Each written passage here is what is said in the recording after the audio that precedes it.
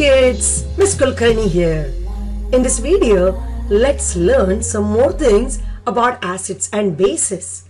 And we are going to learn about some great things for neutralization and also titration reaction. So what exactly we mean by these reactions? It is simply mixing acid and base together. And the end product for that is always ionic salt and water.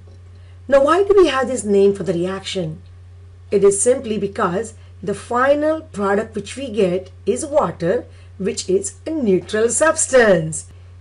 If you want to classify this reaction, that is a double replacement reactions. Let's write down these acid-base reactions. We have sulfuric acid reacting with potassium hydroxide. So the formula for sulfuric acid, as you know, is H2SO4 and potassium hydroxide is KOH. It is going to be double replacement. So hydrogen goes with hydroxide and potassium goes with sulfate. And what do we end up getting? Our products are potassium sulfate and water. I like to write that as HOH, which is easy to balance, but you can always write H2O. Now, when it comes to balancing, we have 2 potassium here, we only have 1. That means we need to make that 2. This hydrogen comes from the hydrogen from acid. We have 2 hydrogen there. That means it will be 2H2O or 2HOH. And now it's a balanced reaction.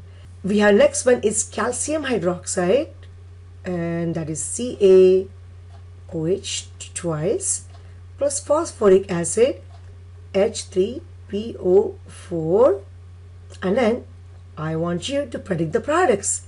Same thing, you're going to work on the next 2 questions and make sure you completely get your answers, and then when you are done, check your answers with the next slide.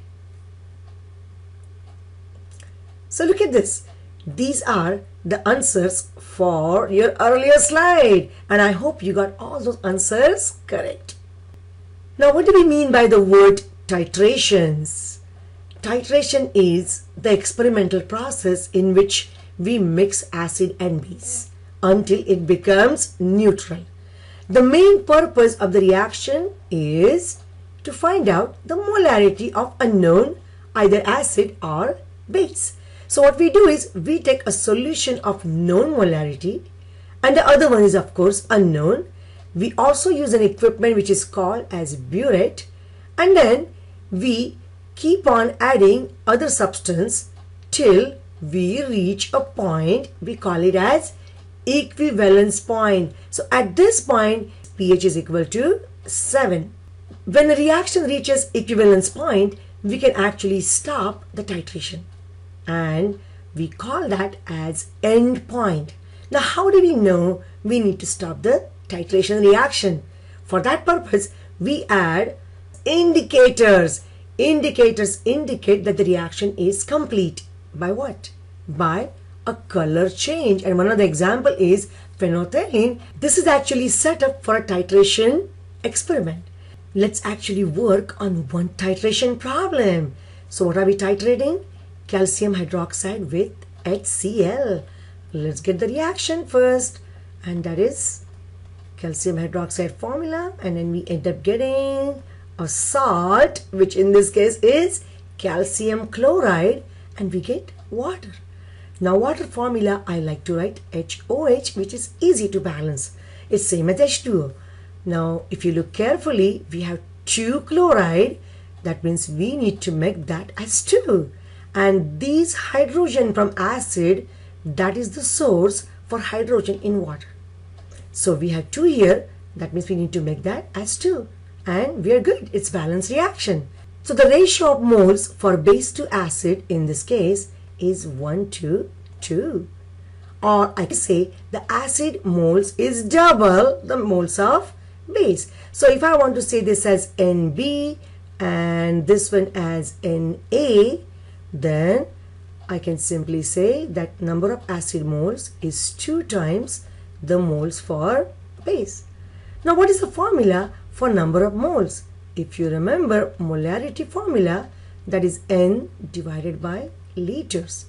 So what is N? If you rearrange, it's nothing but simply multiplying both sides by liter. So we get liters times M as number of moles. So let's get Na and Nb values. Na will be the volume in liters. We had 25 milliliters there. So it will be 25.10 to negative 3 times molarity for acid, which we don't know. So let's put that as M. And N for base will be the volume, which is 45.8. And if I want to convert that into liters, it will be multiplied by 10 to negative 3. And molarity is 0.500.